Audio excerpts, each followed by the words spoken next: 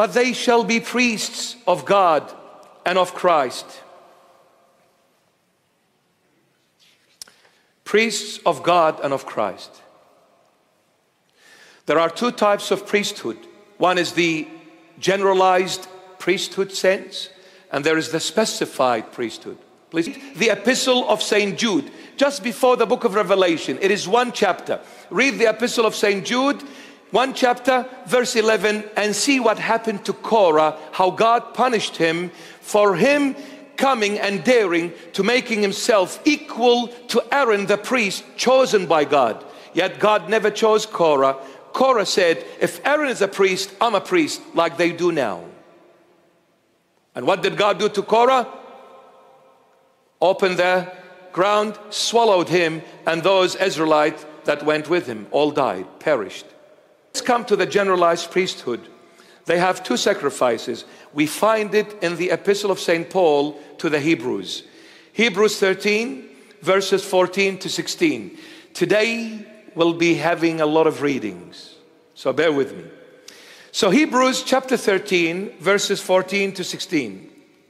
For here we have no country, no continuity city. For here we have no continuing city, but we seek the one to come.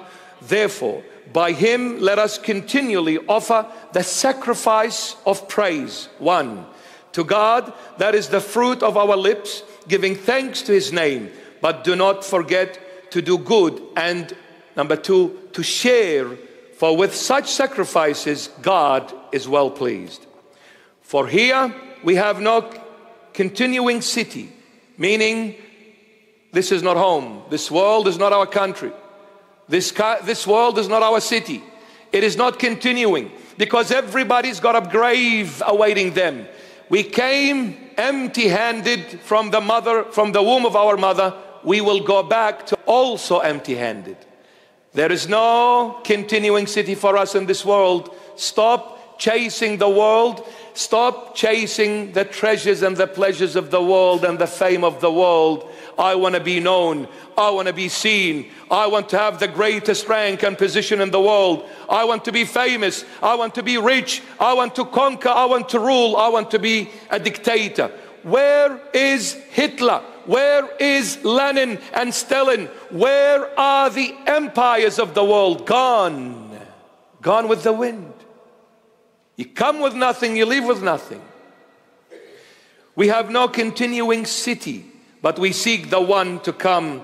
Therefore, by him, let us continually offer the sacrifice of praise to God. That is the fruit of our lips, giving thanks to his name. But do not forget to do good and to share. For with such sacrifices, God is well pleased. Have we forgotten about praising God and sharing with others? What happened to the charitable deeds? Sharing and caring. What happened? The two sacrifices, the generalized sense priesthood, is praising and giving, sharing. You give, stop taking, you need to give. Be a sharing person. Be a considerate person. Be a person that is thoughtful of others. When you come to eat at the table, do you remember those souls that live starving to death? They go to sleep starving, they wake up starving. Do you think of them? When you are under that roof, in that comfortable bed, do you think of those who are homeless, in the streets, living at the gutter? That is giving. When you come to the church and praise the Lord Jesus, sing to him, worship him, this is a sacrifice offered in the generalized sense and also in the specified sense. When you do a charitable deed, almsgiving, helping the needy, reaching out to those who are afflicted, who are rejected, who are forgotten, you are a priest in that sense. The Lord chose 12 people out of the entire Israelite nation. Those 12, he made them priests in the specified sense. What do I mean by this? Every one of us is a doctor in the general sense. What is the job of a doctor? healing people, isn't it? I hope so. Well,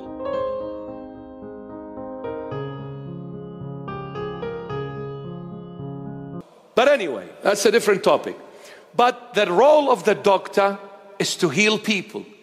When it comes to healing, every single human being needs to be a doctor. Why? Because I need to be a healer. At home, when I see somebody feeling down, I go to them. What's wrong, darling? Are you okay? I sit, I talk, I be a listening ear to them. All of a sudden, I've changed them from being sad into a very happy, smiley face. What did I do to that person? I just healed the person. I am a doctor, but in the general sense, that doesn't give me the right nor the permission to enter the operating theater and chop people's heads and chests. I'm not a surgeon in the specific sense. I'm a doctor in the general sense, but in the specific, you need to be qualified.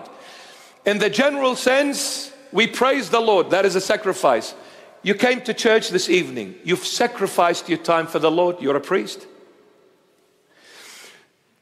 And when you help a needy person, you've sacrificed your money. That is a priesthood role. Now, sacrifice comes from one source only: love.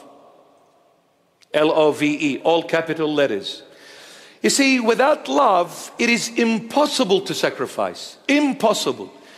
And we find on the earthly level, human level, we find this love illustrated so powerfully in the parenthood rank. Parents. They sacrifice their life for their children without even thinking for a split moment, what if the children never respect this kind of a love we are giving them? Why? Because the love is genuine.